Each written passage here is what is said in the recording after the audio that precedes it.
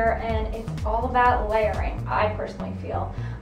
We could take our summer clothes and bring them into the fall. I'm a big fan of that, especially this time of the year, because it's still weird temperatures out, 60s, 70s where I live, and you still want to have the flexibility of wearing clothes that maybe are a little bit still summery, but then layering on top of them pieces that will bring you into the fall without having to take out your big sweaters yet and wear them for the next 6 months.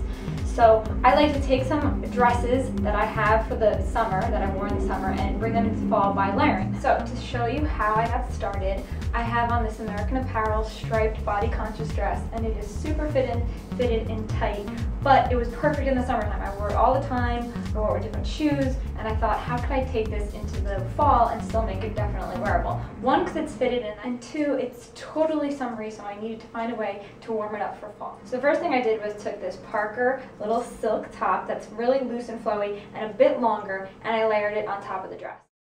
So since it has this really ruffly edge and is a little bit longer, it complements the dress really nicely, so now it looks like I have just the skirt under. Next step, an easy way to layer on top of this to make it a little bit warmer and more appropriate, is to take a blazer. Now this is like more of a boyfriend style blazer, tuxedo blazer. It's a little bit longer and definitely flowy. You've seen it in a bunch of videos. It's by a company called Aqua from Bloomingdale's. So I got this and I think it's perfect. It ties in the black from the dress, but then also warms up the look a little bit and makes it way more work appropriate. Now I could easily take a little skinny belt and belt it around the waist, or switch it up with a bunch of necklaces. I didn't want to do that. I want to kind of keep with the silky feel to it and not do too much long layering. And for the length, you'll see it's a little bit above the knees, so it kind of looks nice. The top falls a couple inches above the dress, so it works really well and complements everything nicely. The look with a more appropriate work shoe, just a black patent leather cushion Louboutin pump with a platform.